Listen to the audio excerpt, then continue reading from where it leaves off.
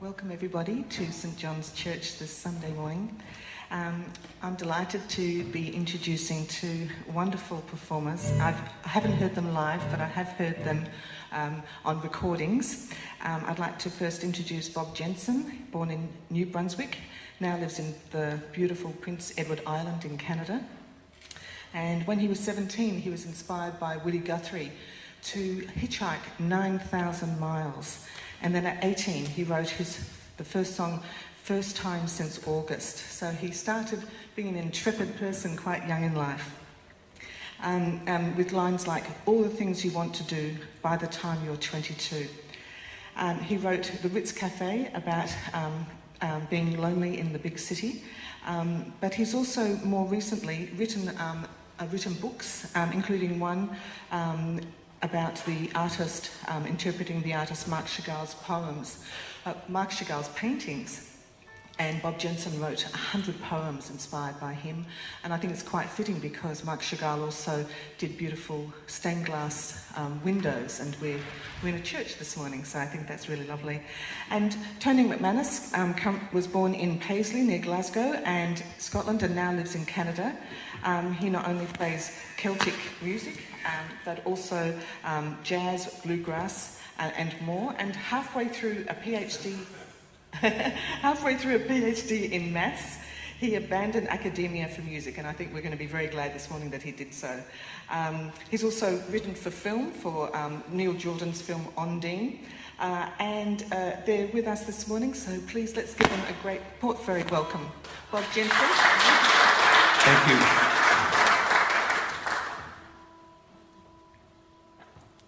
I pray thee, show me kindness when you break the morning sky. Send your light forth softly, that I might adjust my eyes. And careful what you sing to wake me from my grateful sleep. For the fairest song upon the land is sure to make me weep. And though I love the moon, I know I must embrace the day, though the raindrops on the windows of my soul are smudged and gray. Will you send a drop of sunshine to quench this thirsty heart, to keep my voice from breaking when the parching day does start? Thank you. So we're going to do some poetry with music, and I've convinced Tony to do a little bit of solo guitar work. And in this beautiful space, a lot of the poems that we're going to do today are reverential and tie in one way or another with spirituality. In Atlantic Canada, where I live, nature's greatest act is autumn. We have a lot of maple trees, we have a lot of deciduous trees and coniferous trees, and when the fall colors are at their peak, it can seem that the mountains are on fire on a brilliant sunny day. And so I was out on such a day, and I wrote this little poem I call to God in 3 small words.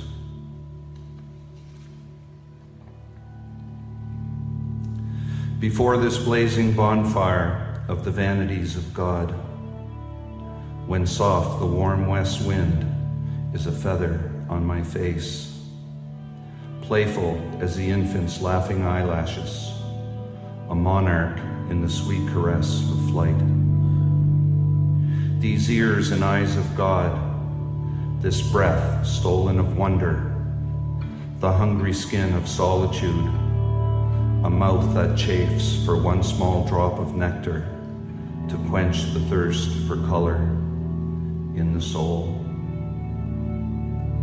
I am high upon this holy breeze, basking in the warmth of the valley's maple embers, as roaming V's of southbound geese herald in the dawn and split the morning sky like kindling for yearning in the hungry hearth of man, dividing into realms of east and west the captive heavens, each of whom would kill the fatted calf and claim the wayward son as its own.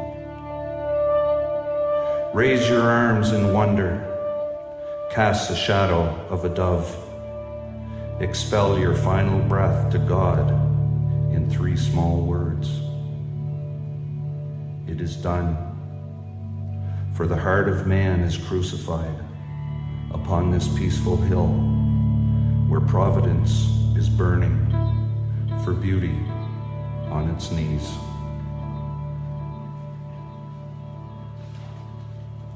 Thank you, Tony.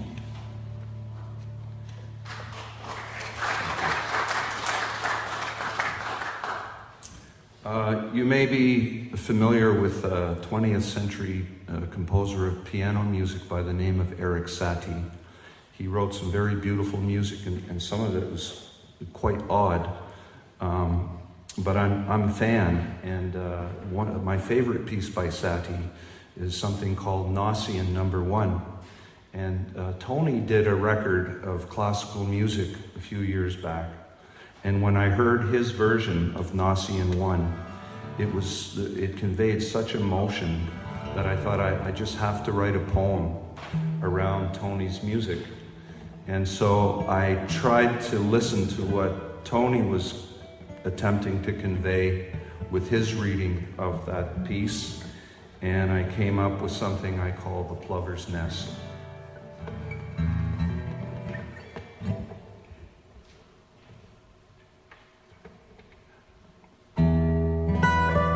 As I chase the heathered path between the ivory sea and heaven, the gannet's acrobatics fairly lift my buoyant eyes. Though I'm light upon the sweet grass as a soul that's fully leavened, I do not see the plover's tiny nest there unto skies.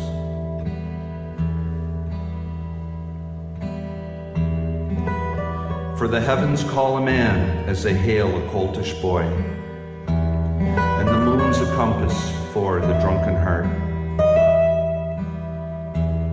And the feet that leave the earth in a mitigated joy are heedless to the undiscerning path that they will chart.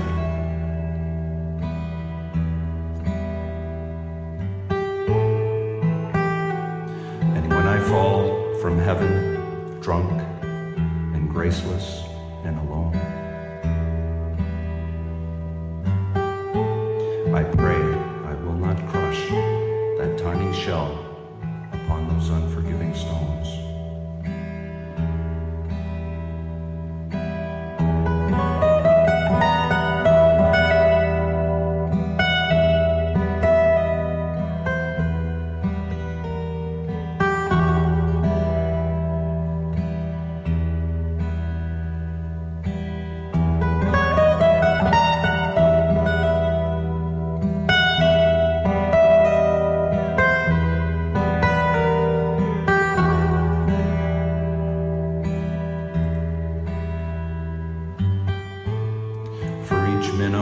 That I've taken from the morning's bright and pristine, hopeful stream,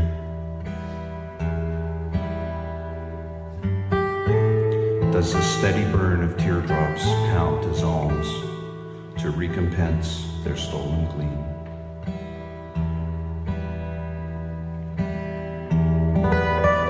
Reckless is the fool whose path he does impel, with carelessness upon this joyful run. For each time I've been unkind or tread upon a tiny shell, regret is like the helpless trout laid in the midday sun. And when I fall from heaven, drunk and graceless and alone, I pray I will not crush that tiny shell upon those unforgiving stones.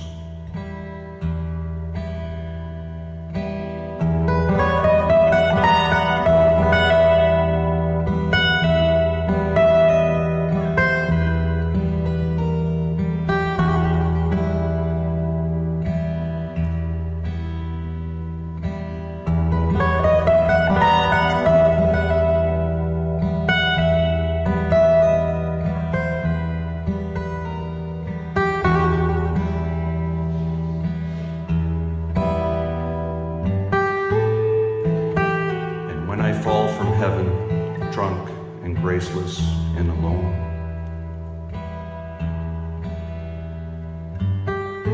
I pray I will not crush that tiny shell upon those unforgiving stones.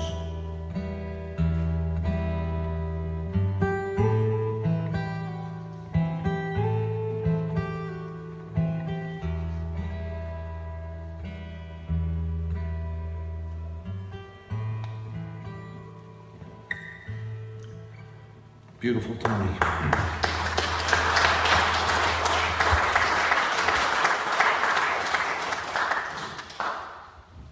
I find inspiration in all sorts of places. And Vincent van Gogh used to talk about these moments of incredible clarity he would experience. He said, I experience a period of frightening clarity.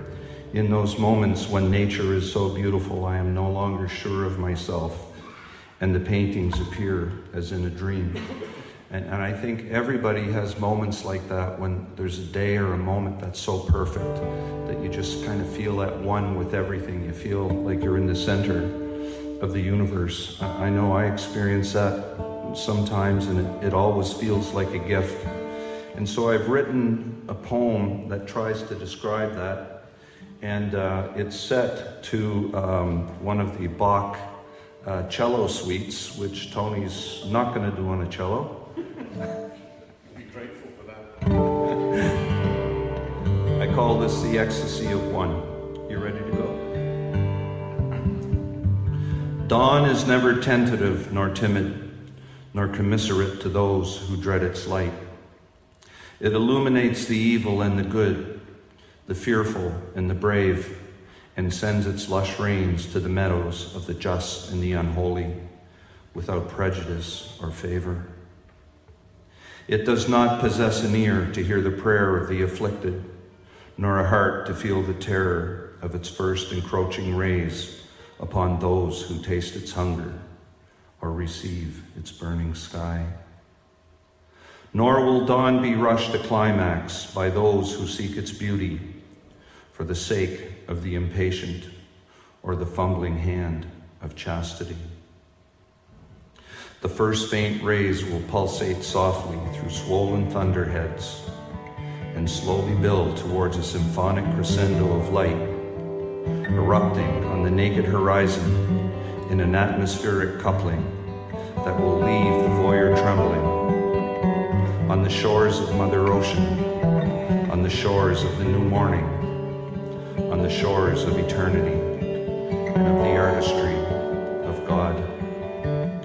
To the young, the summer days will linger, timeless love in dappled orchards, salty afternoons on August endless shores, cotton battened luster on a cobalt-shattered sky, aching with the fervent love of union and a visceral awareness, the ecstasy of one, eternal to those who are lost in its sensual embrace, consumed like moths in its conjugal flame, drawn to the rim of that shining cup, on one side the abyss, on the other the ecstasy of one, outside of time, immune to the setting sun, surrounded by eternity on all sides, open-ended to the tiniest of minds, the immaculate conception of the unlearned, faith and eternity, indistinguishable, held by the smallest hand, tight, warm, and sticky, clutched not with trepidation, but with reckless abandon, days without end, dreams without waking, waves that are unbroken, tides that never fall, flight like the albatross who never touches down. Stand and face the sun, open the palms of your hands, and accept nothing but the warm rays upon your skin, the fragrant breeze inside your nostrils, the fervent love of union, the ecstasy of one. Accept everything that you can change and that you cannot change, that you love and that you hate.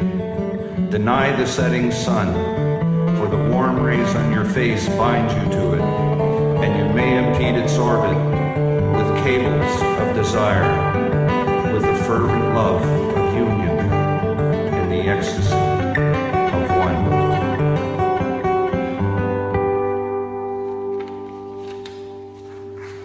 Thank you.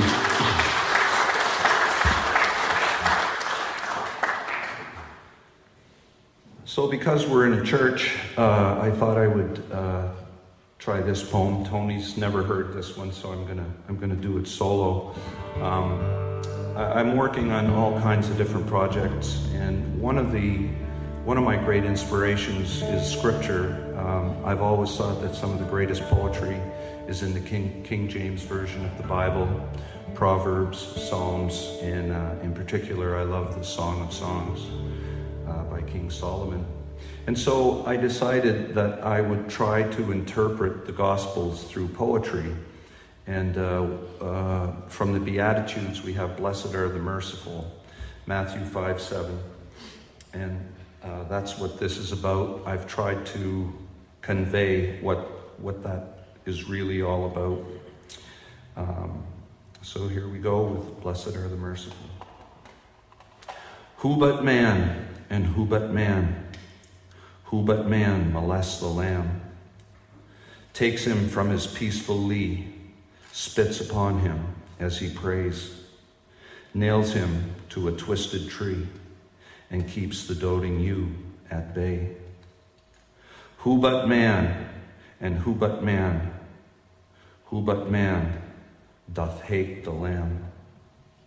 Plays at cruelty all day long, spares him from the dreaded knife. Savored torment, his sweet song, prolong, prolong his wretched life. Who but man, and who but man?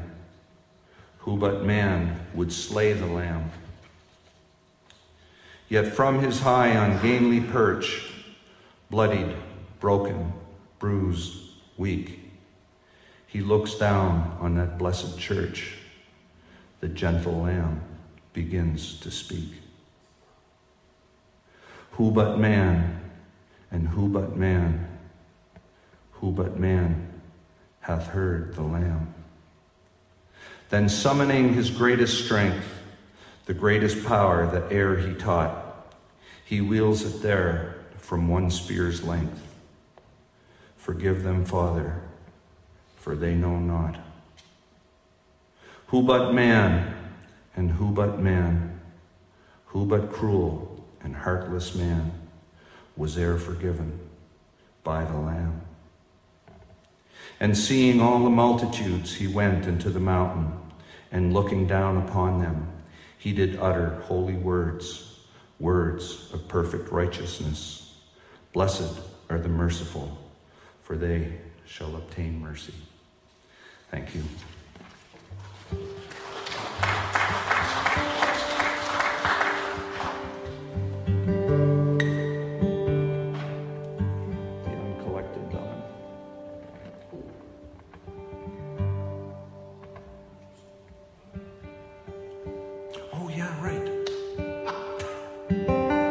Tony's going to do a solo piece now, so I'll let him take you through that. I always find myself unprepared for what's coming next. Were any of you at the guitar concert yesterday? Nick Charles, wonderful man, great musician, introduced everyone on stage, and I got tuned up for the first thing that I was going to play, which is in a very, very odd tuning. And then Nick introduced a thing where we all had to join in and play a solo. I discovered very quickly that I couldn't solo, I couldn't improvise in C-sus2 tuning. I'm just going to play a really short little piece, written by a Canadian, but written in California. This was written by André Marchand, who I met at this festival by chance some years ago. It was written in Bonnie Doon, California. It's called Le Matin de Bonnie Doon, Mornings at Bonnie Doon.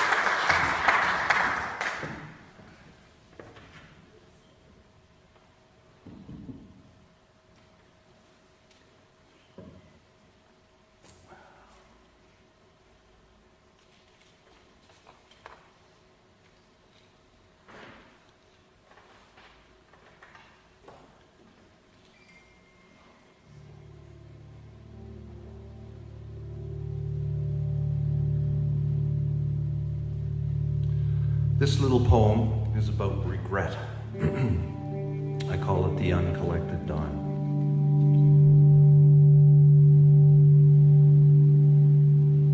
There can be no refund for the uncollected dawn, no second chance to sail upon a tide that's come and gone. The sister's fate will cackle at the dream that slipped away, and see your tears as wages for a debt you can't repay. And should you wait upon the shore, bereft in endless rue, your dream upon the tide foregone will not return to you. For yesterday is ruthless, her name is penned in stone. She will not be corrected, though you tear your flesh from bone. Her verdict is beyond reproach, no convict may appeal. Her prison is the truth, and the truth she speaks, her seal. So will you serve your sentence as a boy or as a man, and look towards the east, and let the western sky be damned? The days will pass more quickly, and you will not feel alone if you set another's happiness 1 mile beyond your own. Forget regrets collected on your lonely prison shelf, and show the morning love that is not focused on yourself.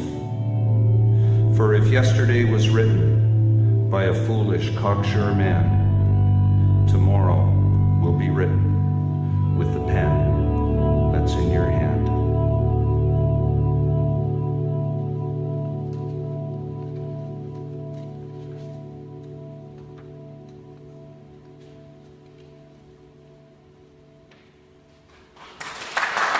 Thank you. Pale-eyed minstrel boy. Okay.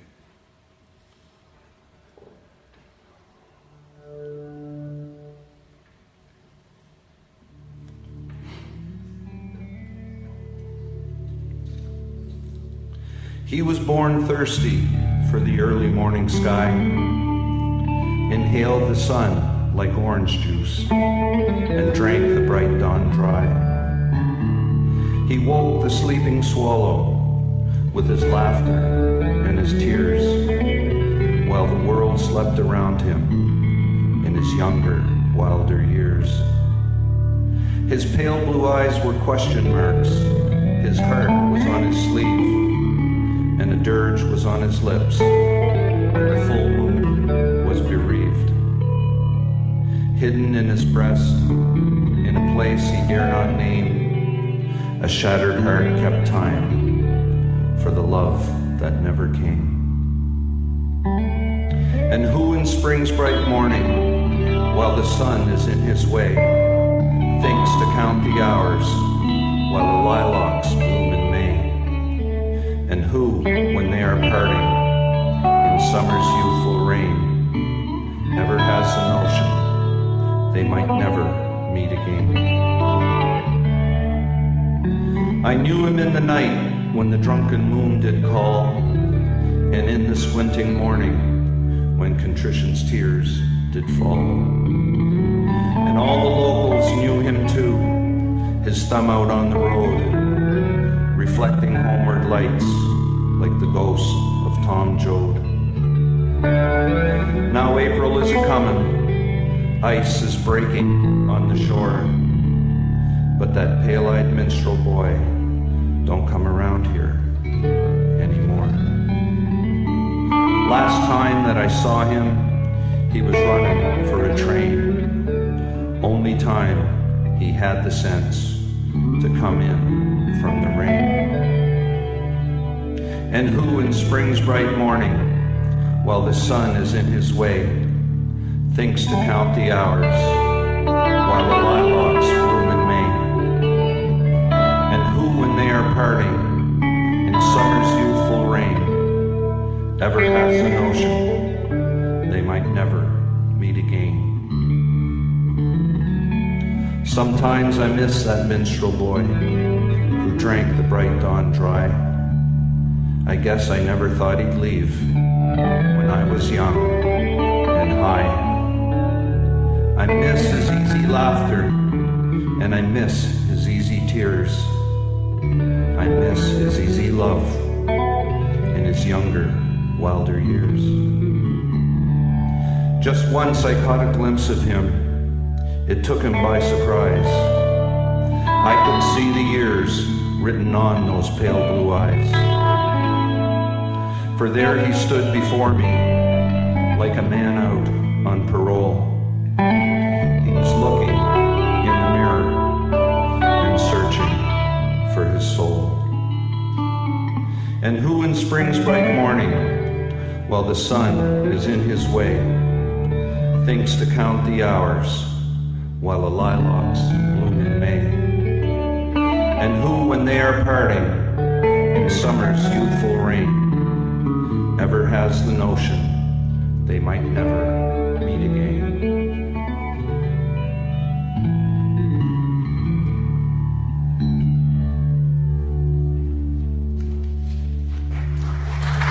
Thank you.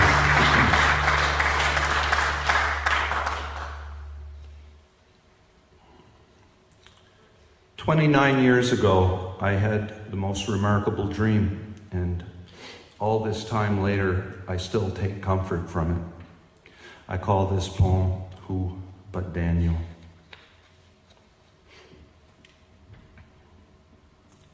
I saw him in a dream so many years ago, laughter beyond measure from that small aortic flow. Even now, I cannot help but smile as I recall the way I knew his heart on that rainy night that fall. My voice was in his laughter, and his joy was in my soul. His love was in my breast, like the bonfire's warming coals. And when I shook the sun and bade him wake the lazy day, still I felt his laughter, and it kept the rain at bay. And all day long I wondered who the laughing child could be, for I could not place his eyes, but his soul was known to me. And though he never spoke a word, his message was quite plain, that his heart was full of living, that his joy was unrestrained. And who could solve a dream like this but Daniel in the den? How does a soul know what to choose to show the love within. But that night the rain kept falling, and his laughter left my ears. And it was the darkest evening, watered with the cruelest tears. For the hopeful place that we had set for one is yet to come would be taken from our table before the morning sun.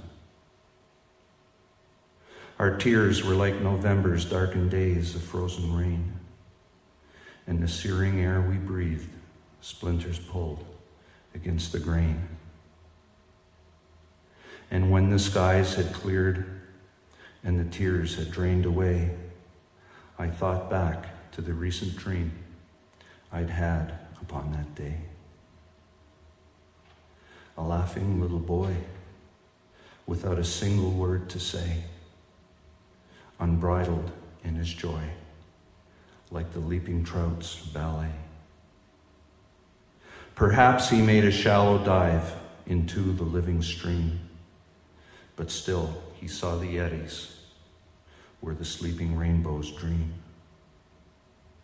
Perhaps he saw the sorrow that was coming on the dawn, and perhaps he let me know that the journey was still on. For who would share that dream but my Daniel in the den? And who knows what a soul might choose to show the love within. Thank you.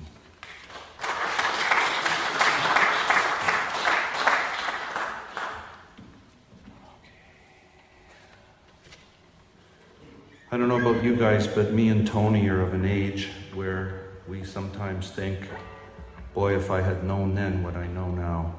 I think we all think that from time to time.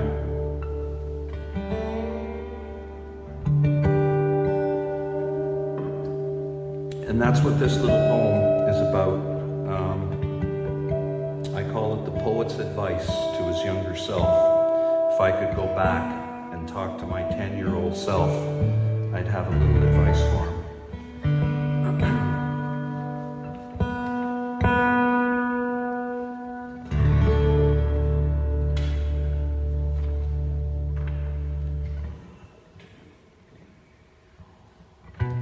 Go forth into that morning and ride towards the sun, and climb your 100 apple trees before the day is done. And never count the seconds or the paths your heart will trace, and savor each sweet moment that the sun shines on your face. And when the tide is out, breathe deeply, you are free. Assume the siren soul of the wild and restless sea. And never waste a morning spent idle in your heart, for the orbit of the planet seems much slower at the start. But the days of endless summer and the everlasting nights are but a cruel illusion, obscured by childhood's rites. And when your heart awakens and love comes to the fore, never leave those feelings stand outside the timid door. For the apple you leave hanging while you make your bashful plans will drop before the sun into another boy's keen hands. Beyond the squandered afternoon, when night drops like a stone, but one word written in your heart, and that word is alone. And if you'd see a sunrise that brings you peace of mind, above all things avoid the sting of acts that are unkind. For unkindness is a verdict for each petty schoolyard crime, and regret is but an echo that does not fade with time. So ride into that morning, go careless, swift and free, and assume the siren's call of the morning's restless sea. And never leave a rosy apple hanging on the bough. Love as if the only moment left is here and now. And for each fallen sparrow who sports a broken wing, let kindness be the only song the day will hear you sing. So seize the day and love the way you'd have love come to you. May your kindness be as boundless as the ocean's deepest blue.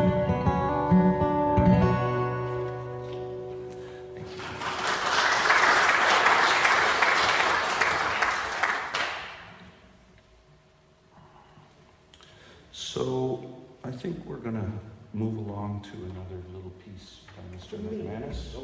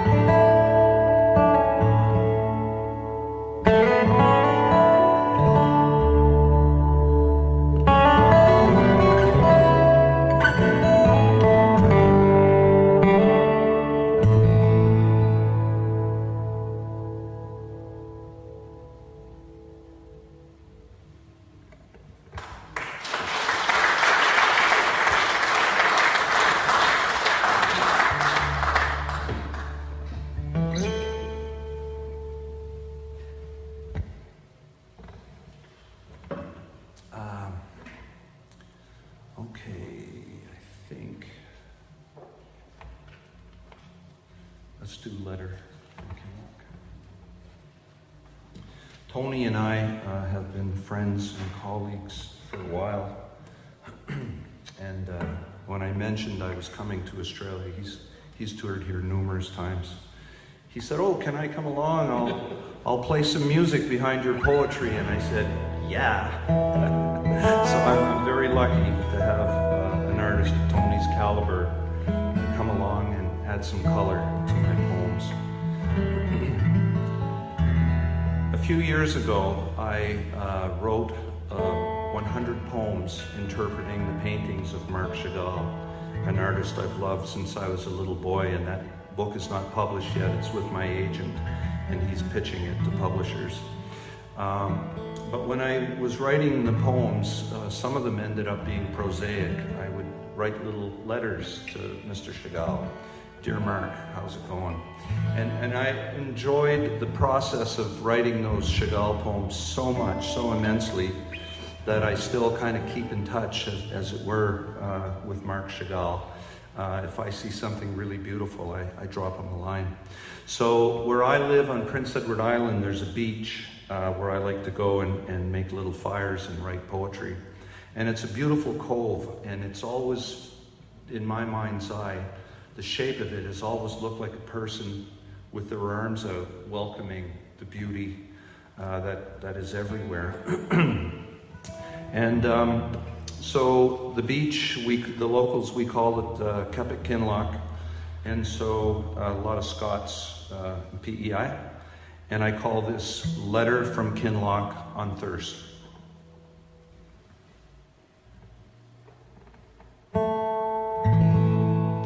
These tidal flats are anxious, Marc, for one who is endearing, a child as bright as you to lift them to the easel of posterity. My cove is open-armed like a singer on a stage before his final bow, ready for those rolling waves of love, beating on the shores of affirmation, up and down the coast of aspiration. For each man has a canvas in his heart, Chagall, but only those so favored by the gods as you may save a day like this with oil and sable, mixed with love and gratitude, that willing hearts like mine might still behold its steady burn through days of rain and cold that seem eternal. And those who turn the seagull's carefree flight to buoyant notes, caressed of wood and string, pluck wonder like a harp from the ether of the firmament, and hold it for all mankind as a prayer offered to artistry and witnessed by the love of God himself.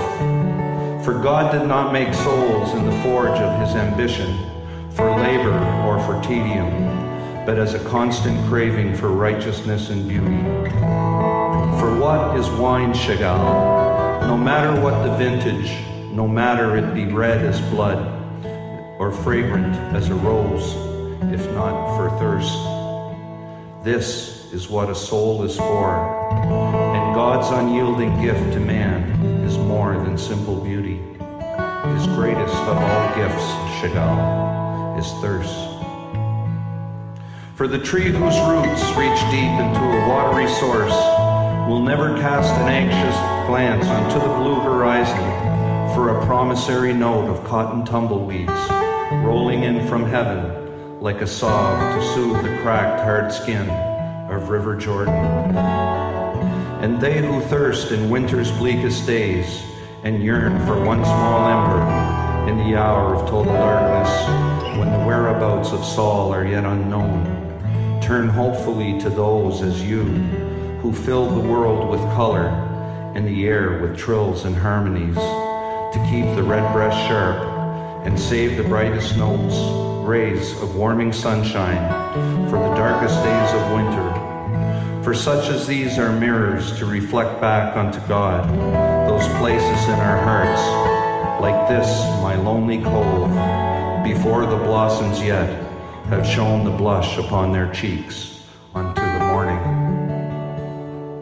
Always, dear Chagall, whenever I see beauty, taste it in the air, feel it in the burn of salty streams along my cheeks, do I sense the love of God imbued unto my breast.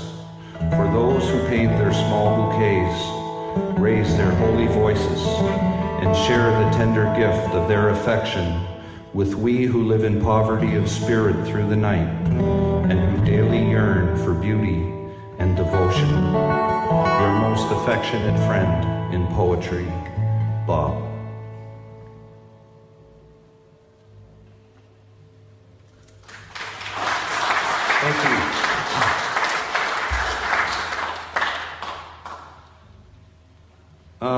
couple of years ago, it was coming up on Christmas, and I took a frozen spruce tree that we had picked up out of the cold, and I brought it in the house, and we put it in a stand, let it thaw, and we were going to decorate it. And about an hour later, we saw some movement in the branches, a little bit of yellow kind of moving in there, and this beautiful swallowtail butterfly emerged. And the resilience of that tiny, fragile little creature seemed to me to be a metaphor, because I had been thinking during the lead up to Christmas about all the people who were gone, the people, grandparents and old friends who have left us. And so I wrote this little poem, and actually Tony and I recorded it, and we released it as a single, and we picked up little bits and pieces of airplay all over the world, which we're very grateful for. And so this is The Swallowtail.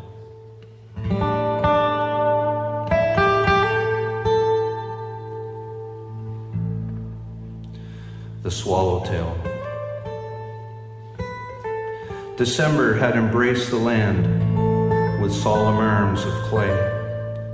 No swallowtail to cheer the frozen meadow with its play. The lupin and the lady slipper lost in deep repose, likewise the singing cricket, where the morning glory rose. Oh, where the song of summer the meadow did lament, the fledgling and the swallowtail, the lavender's sweet scent. Oh, where the kids of April, the downy winds of June, the bleeding lamb held to my breast beneath the swollen moon.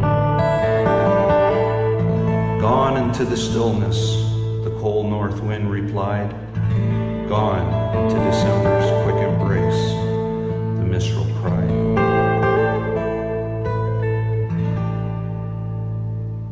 I took a frozen spruce in from the cold to cheer my night, adorned the boughs with candles to give the pagans light. The branches warmed had soon performed a curtsy and a sigh, while bowing low the forest soul was sent a mile high. And when at last the spruce was cheerful and pleased to share its light, I spied a glint of yellow emerging in the night. Upon a limb of needles, pristine and whole and free, a newly wakened swallowtail began to speak to me. Oh, do not mourn the swallowtail, the cricket and the rose. Do not lament the sun's descent when cold the north wind blows. For deep December's bluster has hidden us from sight, but you shall see Persephone will free us from this night. For spring will follow winter, as dawn will follow night, and we are always close at hand. We keep you in our sight. All through the merry season did the swallowtail abide, a yellow hint of sunshine when the night was cold outside. But as the days grow longer and the warming spring draws nigh, oft I catch a glint of yellow in the corner of my eye.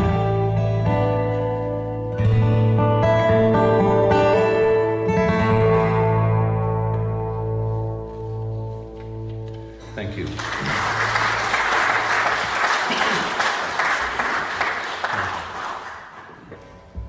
So we've got time for a couple more here.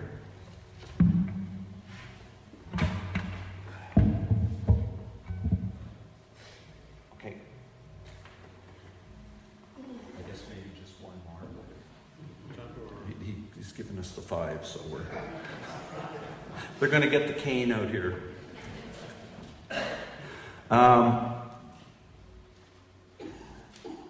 I read Woody Guthrie's autobiography when I was 15, and And I decided that that's what I wanted to do. I just wanted to get out and hitchhike and busk and write songs and see the world. And so I went to sea, and I hitchhiked from Alaska down as far south as Juarez, Mexico, and I did busking in New York City and San Francisco and all over the place. I lived like that for years, and it was a great adventure.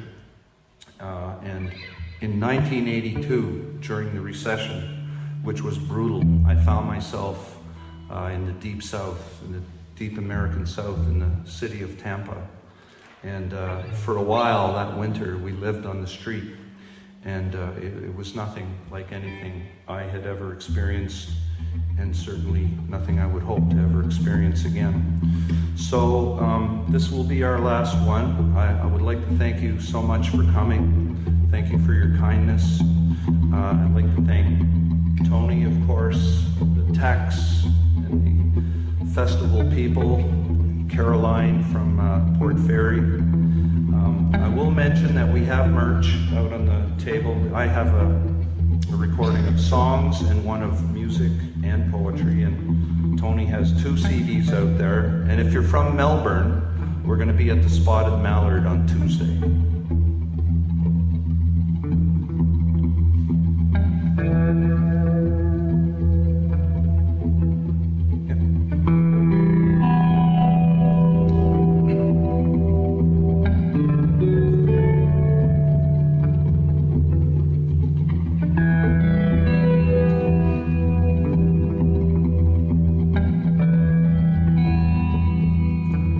What drew me to the holy streets of Tampa, where perdition and salvation walked together, and shared the darkened corners where the wayward lay their heads when soul reposes? Was it winter or recession that brought the great migration, providence or desperation that pulled us to your heart? Such cruelty I had not yet imagined, broken men ignited, midnight torches like Nero's brilliant Christians, illuminating Roman streets with oil and wood and martyrdom. Such benevolence I had not yet imagined, kindness and charity that I did report as sacraments. And who are you, JC, with the initials of a savior and the piercing eyes of the devil? How did you come to purchase your accommodation in the cruel cage of Attica? What was the dark heart of your secret? Was it murder or something more sinister? For a soul can no worse stain than the lethal mark of Cain. We did not steal, but we ate the food you'd stolen. We did not trust you, but we let you watch our backs. For hunger and weakness are not so discerning as abundance and strength. We 3 each in our own way sought the eye of the needle, the narrow gate into the holy city. I dismounted and found it on the street, and beneath the bridges where bedrolls and refuse pass for an abode. For the gate was not a golden arch, but a broken road trodden by the unholy, the unclean, the untouchables. You too saw it in the charlatans, the false prophet who offered salvation for $100, but whose pernicious spell dissipated like the early morning fog before the sun at Tampa's heavy dawn. Tampa, thou holy city, Tampa, thou son of perdition, where salvation was offered for beggars' alms and hobos carried scripture. In a little church on Franklin Street, I met one of your prophets, an old street fighter whose road to Damascus ended in the holy city, Tampa.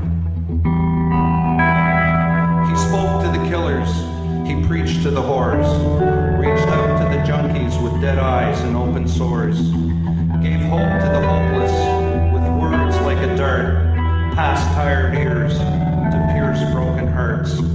Sons of perdition, granted exemption, atonement traded for priceless redemption. I saw her at the organ, old and frail, erect and fearless, amazing grace and dignity and stature. broken man approached her, dressed in rags and gaunt and cheerless, amazing fodder for the coming rapture. Told her a tale of hopelessness, of solitude and pain, how he'd failed both God and man, how his life was but a stain. Saw the goodness in her eyes as she took his filthy hands, raised her voice to heaven to invoke the Son of Man. The prayer that flowed was canticle, the tears that flowed a river. The tongues of fire above their heads gave my soul a shiver. A Pentecostal prayer in a language known to God raised a broken man to ecstasy. Benediction we did laud. Felt his presence in the room, his pureness touched my heart, his grace like Moses' staff, making seas of sorrow part. Heard his voice against the wind, saw his face against the sun, felt his sorrow on my cheeks when the deluge had begun. Knew his grace as I lay sleeping, assailable, exposed, beneath the open sky, in exhaustion's deep repose. For we had no door to sprinkle, no dispatch in the night. We beseech thee, pass us over, until morning's cherished light. For we too might well have been enkindled in the night, like Nero's brilliant Christians, to give the pagans light.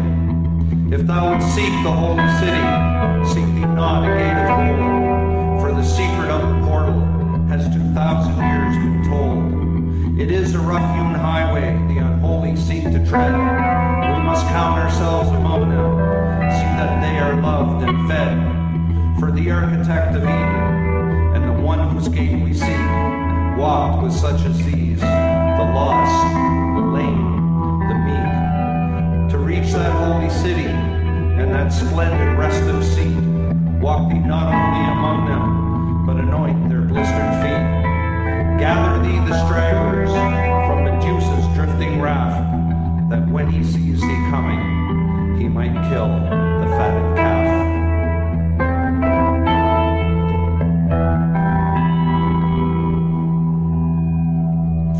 Thank you very much. And thank you, Colin.